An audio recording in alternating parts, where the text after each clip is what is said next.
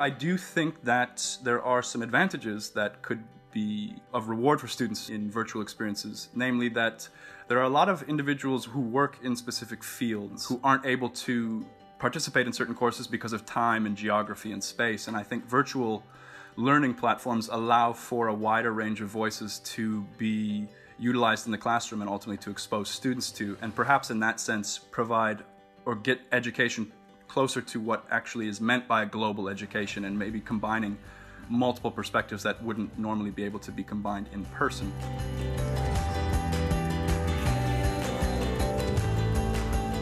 We've found that in South Africa, particularly for South African students in our universities, the cost factor of study abroad remains the largest prohibitor. We find that even in the reciprocal nature of our exchange agreement and exchange mobilities, where we waive fees, that there's still an imbalance. This is why, and with good cause, many even experts and people who have run study abroad programs for a while think and hold the view that study abroad remains the preserve of the elite.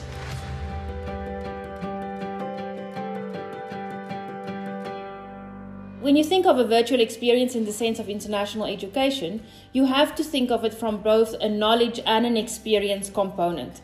And so the knowledge side is really on, we can actually put a student sitting in South Africa in a Dutch classroom and give them that same experience in terms of the exposure to a different academic, to a different field of academics while they are sitting at home. But at the same time, we can give them a virtual experience. So imagine being able to sit here where I am sitting now in Pretoria, but virtually being able to walk out in the central station in Amsterdam. You can hear the trams, you can see the sights around you, you can see 1,000 bicycles going crazy around you as you enter, and yet you have not left your house.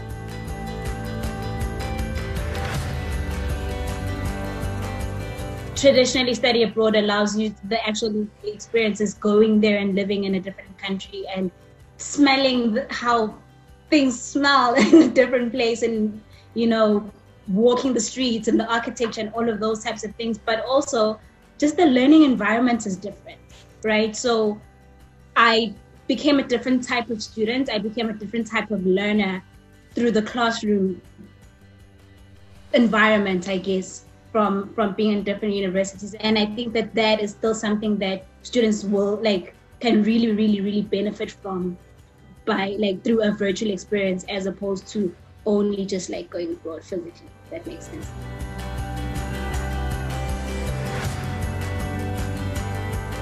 So these programs, right, they would be longer, the engagements would be deeper, they would be much wider as well, right? That way we're able to reach a lot more destinations for our students.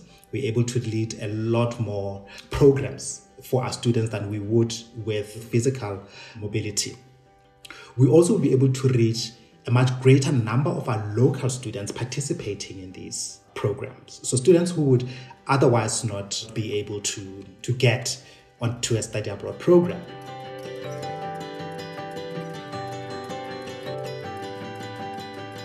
There's a lot that we have actually learned, but I think virtual experience has helped us to build and enhance mobility. So it's something that we now have to incorporate in our planning. We are actually at the beginning of a new era for international education. International higher education has been profoundly changed this year, and nothing is going to be the same again. So basically our task ahead will be to transform immediate challenges into opportunities and make sure that they actually broaden the scope and re-emphasize the value of what we do in the international education environment.